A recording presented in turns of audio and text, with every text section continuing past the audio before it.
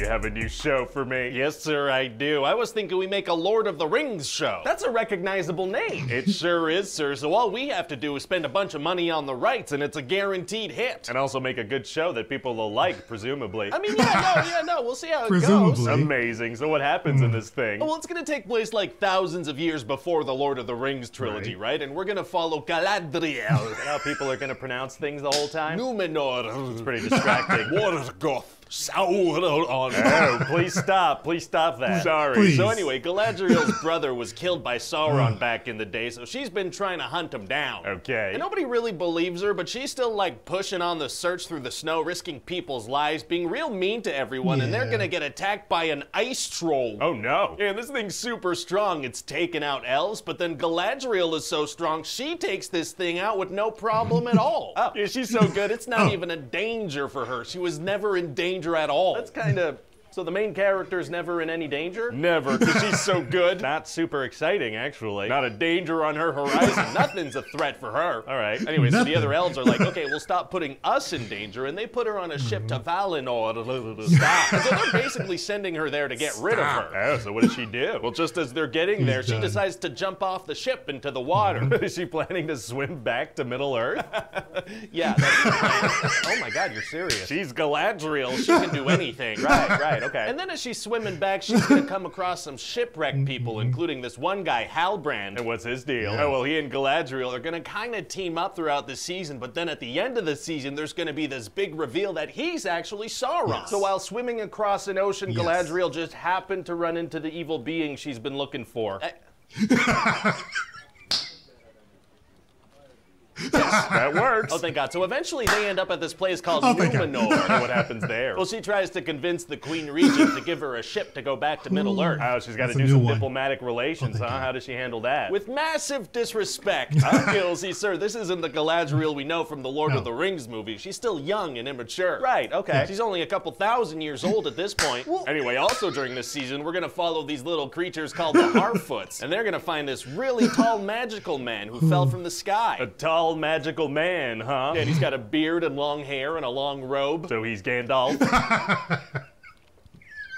No? That's definitely Gandalf, though, right? Okay, well, sir, it's gonna be kind of a big reveal later. Oh, obviously being Sort of. Gandalf is tight. It's gonna be a big mystery, sir. No, it's not. Okay, so anyway, the Harfoots that are taking care of this tall magic man, they're very Not at loving all. and wholesome. Oh, that's nice. Unless you become a minor inconvenience to them, in which case they will leave you to die. Oh, my God. Oh, and also at the beginning of the season, these orcs are gonna be digging tunnels. Like for fun? No, they're up to something. Oh. And they're gonna end up attacking fun? this freaking village in the Southlands. Are the villagers gonna fight? A lot of them are, yeah, because 2 or 3 times per episode, somebody stands up and gives an inspirational speech. Kind of a lot of speeches. It is a lot of speeches.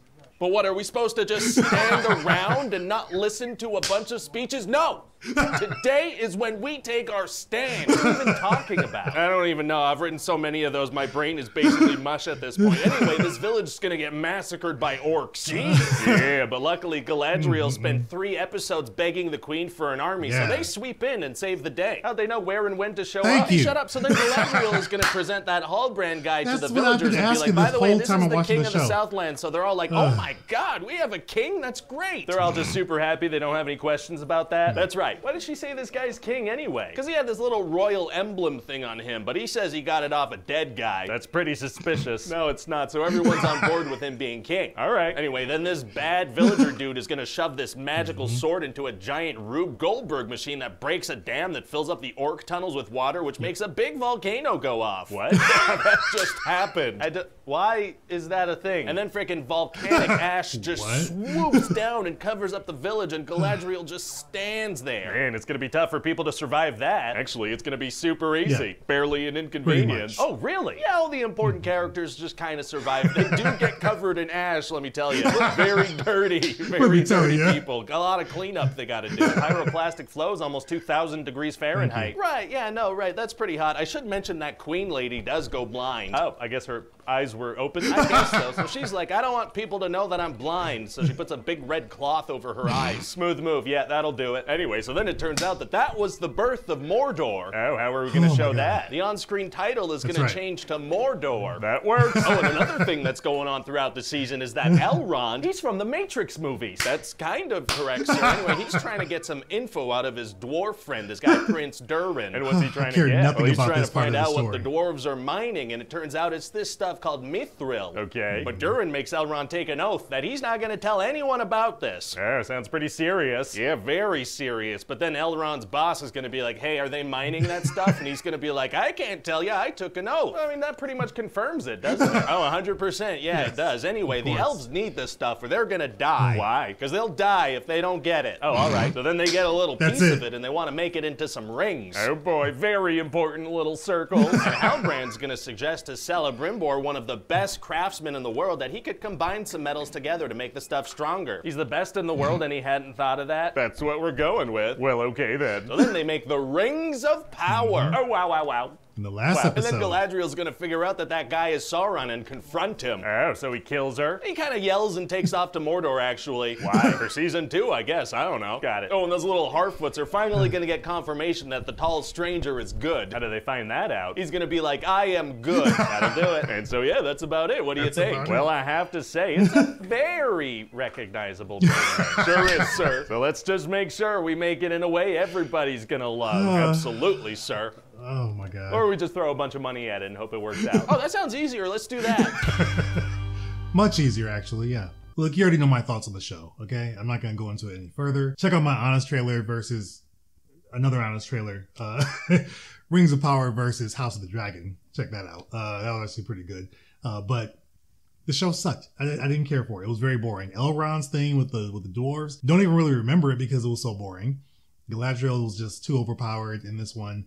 It just didn't work for me. It was a lot that didn't work. And obviously they're trying to do a season 2. One person's already left because they want to work on other projects or focus on other characters. I don't know. But it's like, okay, it is what it is. Hopefully season 2 will be better. Like the last scene of season 1 felt like Lord of the Rings. It felt like it. Like it had the feel. It looked like it. He's walking towards, Mordor, the mountain, all that.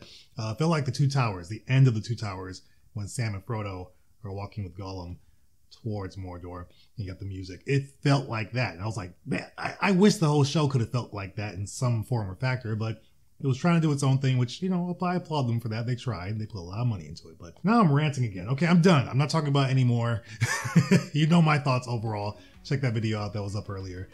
Thanks for watching. If you're a member, subscriber, watcher, appreciate you guys. Always happy to spend some time with you guys, laugh and watch and see some new stuff. And obviously, Pitch Meetings always kills this stuff. So great job, Ryan George. Check out his channel and check out Pitch Meetings channel as well for all the funny videos that he puts together. So see you guys in the next video. Take care and have a great rest of your day.